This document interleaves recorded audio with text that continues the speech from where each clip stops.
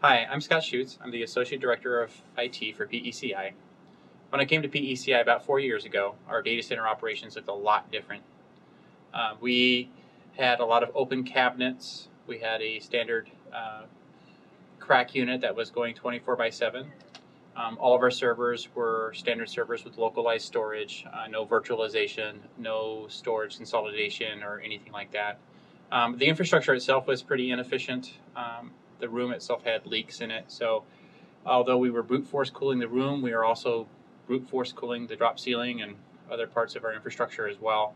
And just in general, it wasn't the most efficient scenario in the world by any means, and it's actually very common though in the type of environment we were in at the time, which is leased office space in a building distributed across several floors as the company grew over a period of time.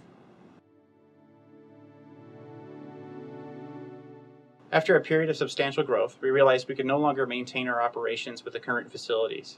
So we went out on a search in the Portland area to find a new space for PECI. And this was a chance to build new, to use some of the examples out there in the wild of energy efficiency measures that were successful, and really broke the mold on how data centers are typically built and operated, especially in the small to medium size market. So we set some criteria for ourselves. First off, we had to support the substantial growth we had been sustained over the last several years, and this means that we wanted this to survive another 10 years. We wanted to minimize the amount it costs to actually build and maintain the infrastructure, and we were looking to use ambient conditions for cooling. We wanted to reduce, again, the amount of infrastructure that was necessary to keep the data center operating at normal production levels. Another thing that we wanted to do was use common infrastructure, things that are mostly off the shelf, with the idea that this is a proof of concept that is reproducible by others, with the message being that you can do this too. Initially, during our search, we looked at several buildings, but I was actually hoping for one of the older buildings in the Portland area. My main purpose in this was I wanted access to outside air. And that means sometimes making modifications to a building's exterior. And with some of the newer buildings, that's a little bit more difficult. As it turned out, we ended up moving into a LEED Platinum building that is completely sealed, and which eliminated my ability to actually either be on the outside of the building or even to have any access to outside air. So what initially looked like a problem actually turned out to be an opportunity to solve a common issue that others are going to run into office space where they don't have control over these circumstances.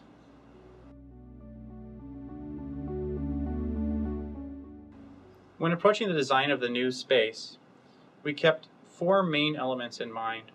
One was to reduce the number of heat-generating devices, thus reducing a requirement for cooling. Second was effective airflow management techniques. Third was raising the set point temperature of the space to 85 degrees above the normal 68 to 70 degrees that you see in most spaces, with the idea that we would raise that further over time as we prove this concept out. And fourth was to use ambient conditions. Our approach to reducing the number of heat-generating devices in our space consisted mainly of server virtualization, replacing our older, less efficient servers with newer, more energy-efficient servers, and storage consolidation. So taking all of that orphaned or siloed storage that was spread out among multiple servers, bringing it into one central place, and then using it more efficiently through things like thin provisioning, data deduplication, and compression. Our approach to airflow management consisted of some basic elements. Things like blanking panels that fill the spaces between servers, forcing the air to actually go through the servers versus around them. We also used chimney cabinets for our hot air containment. And the chimney cabinets actually take that return air, pipe it out into some return air ducts that go out of the room, keeping our supply air and our return air from mixing. Finally, we incorporated some switch manifolds for our data switches. These manifolds take the normal airflow of a switch, which is side to side, and channels it so that it's front to back like the servers. Again, keeping our hot air and our cold air from mixing. Once we put airflow management measures in place, we were able to raise our cooling set point to 85 degrees Fahrenheit. In our old environment, we ran at the more traditional 68 degrees. And the space now operates in a range between 73 to 84 degrees Fahrenheit typically. We found that this hasn't increased any failure rates or anything like that in our equipment. Everything runs just fine. And the AC itself only kicks in on during the warmer months of the year when the building AC is shut down on the weekends. One of our original goals that was really important to us was to use ambient conditions. And our original hope was to build on the exterior of a building and access outside air. That wasn't an option. Instead, our server space was built on the core of the building. But that's okay. We found a creative way around what seemed to be a problem. What we're doing is we're using the return air from the office space itself that's going through the plenum. And we're using that as a supply air for the server room.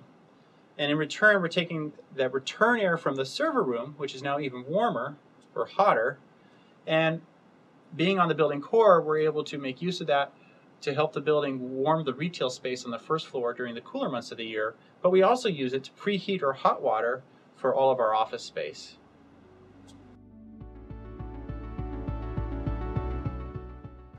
So with all the changes that we made and with our approach to energy management, all that's great, but ultimately what's important is results. And so far for us, the results have been operating at about 1/6 of the energy that we would have without these measures that we implemented, and about 1/5 of the space as far as our footprint for equipment is concerned, with no loss of performance and no downtime. And that's saying a lot.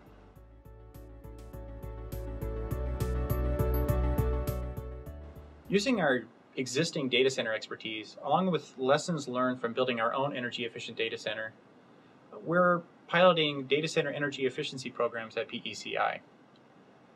The key takeaways here are that using common systems, what we've done here is reproducible. That was our original intent. And by doing so, we're able to bring real-world experience and data to our clients and to data center operators. These savings and benefits aren't theoretical, they're real, and they're proven to work right here in our own data center space.